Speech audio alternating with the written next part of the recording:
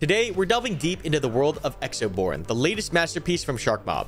Founded in 2017 by veterans of the Division, Sharkmob brings its AAA game studio experience to this ambitious project. So special thanks to Sharkmob for sponsoring today's video and this year's Christmas presents. Now, Exoborn is not just a game, it's a foray into an immersive, tactical, open-world experience.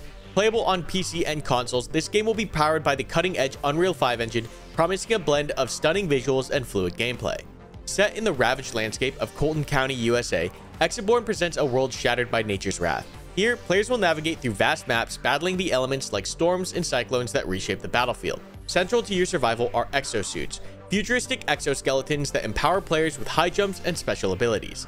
The level of customization is extensive, from an array of weapons to the exo rigs themselves, each tailored to a different playstyle and combat scenario. Exoborn offers a unique blend of PvP and PvE elements, with PvEvP mechanics adding another layer of complexity. Whether you prefer to play solo or in a team of up to 3, this game adapts to various playstyles, making it accessible yet challenging to master. The game's narrative revolves around the Reborn, survivors who are equipped with implants to harness the power of exo rigs. As you progress, you'll engage in crafting, upgrading weapons, and forming alliances with NPCs to enhance your arsenal and abilities. The setting, Colton County, is chosen for its unique cultural and natural richness, offering players a world that's as intriguing as it is perilous. The game's narrative is deeply intertwined with this setting, creating a world where every interaction and decision impacts your journey. What sets Exoborn apart is its commitment to creating a dynamic, ever-changing gameplay experience. From unpredictable weather changes to unique encounters, no two games will be alike. Long-term progression in Exoborn is distinct. With a focus on crafting and customization, your character's appearance and gear are completely in your hands, allowing for a deeply personal and evolving gameplay experience. To be a part of this exhilarating journey, join the Exoborn community on Discord and follow them on social media for the latest updates. I'll leave those links in the description down below. Where you at? Did you get it?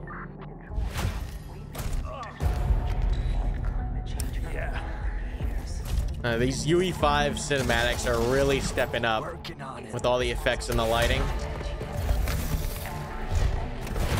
So it looks like we're getting some cool kind of power fist force upgrade on the exosuits here. And it looks like you also get, I don't know if this is from the offensive kind of fist push, but maybe this is a defensive shield. Looks like you are going up. I don't know if this is supposed to be a player or maybe an AI enemy, but something with a very large high caliber machine gun. It looks like maybe this is something you can attach to your exosuit later on.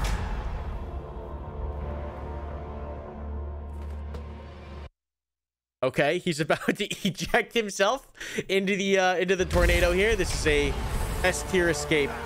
So I really wonder if in game you'll actually be able to do things like this, like shoot out the glass and then jump and you know, fly out of a multi-story skyscraper, or if this is just, you know, some trailer stuff. But I mean, if you can, it speaks to the scale of the verticality that they're going for, or the scale of the world.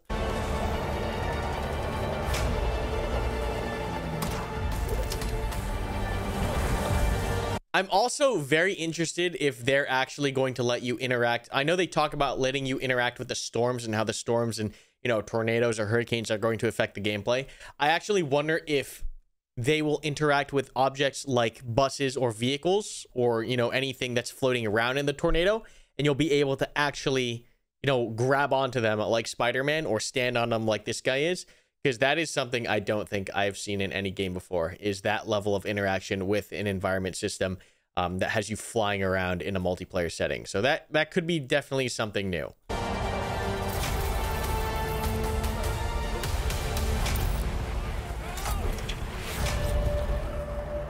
So seeing this paragliding thing makes me think that, you know, being able to actually exit large multi-story buildings or jump down, because they mentioned verticality in their brief.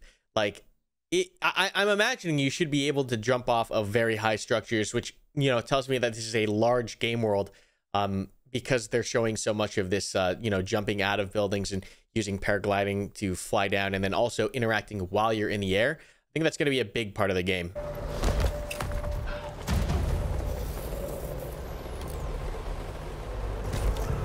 Yeah, because there you see it again. It might be a way that you chase players, you know, and you have to, you know, not only think about mobility on the ground, but also through the air from high structures to low ground. And, you know, flying through the tornadoes and whatnot, is definitely, I think that's pretty new. I don't think I've seen any games do something like that.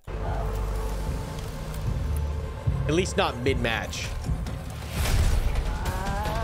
Okay, this looks to be yet another style of upgrade. So he's, you know, been able to equip himself with a power fist that pushes some kind of force, with a large machine gun on the same hand, I think, or maybe it's the other hand. And then also it looks like he's got some major power slam ability incoming here. We also see a school bus flying in from the top left. So this is probably going to crush this guy. Okay. Extraction inbound. So definitely an extraction shooter, as you get that that message from the talk or whoever it is commanding these dudes on the ground. Easy in, easy out. I'm surprised these people aren't wearing helmets. That's our ride. Oh, this looks like this looks very inspired by like the new army special, or the whatever the army's using to replace the Blackhawks. I think it's the V. It's not the V-22, is it? I'm not sure, but more paragliders here. That seems, yeah, that seems to be like a very big part of the game, is the ability to paraglide down from high structures. Yep, that's gonna be some kind of hybrid craft right there that can go rotary and also fixed wing configurations. So that's pretty interesting to see. I wonder if it is actually taking inspiration from either the Osprey, I mean it must be, or that new Blackhawk replacement helicopter. But yeah, Master the Apocalypse. But yeah, it's a pretty interesting trailer. Yeah, find out more with the description down below and those links for their socials. But until next time, guys, I'll see you around.